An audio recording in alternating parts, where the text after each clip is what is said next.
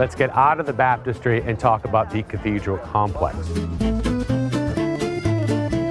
And the first thing I want to do is to clear up the terminology.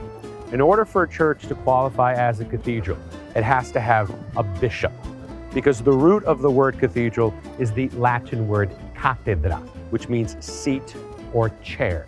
In other words, a cathedral is the seat of a bishop from which he controls a territory, which we used to call the bishopric.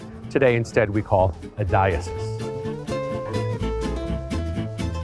The other name that you'll hear for this church is duomo, which of course everyone misinterprets as meaning dome for two pretty obvious reasons.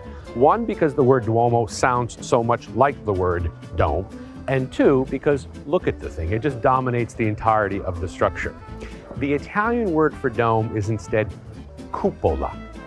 Duomo is a nickname for a cathedral, regardless of whether it has a dome.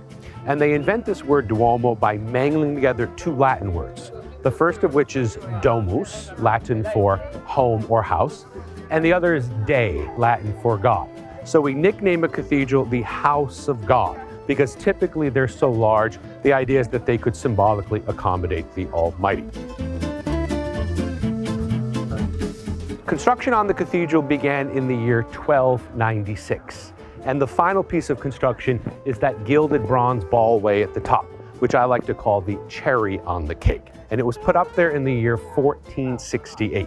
So the total construction time for this church was 172 years. Nearly 6 generations of Florentines involved in putting it together. And part of the reason why it took so long is because of its scale. From front to back, the total length of Florence Cathedral is 152 meters, or just over a football field and a half in length.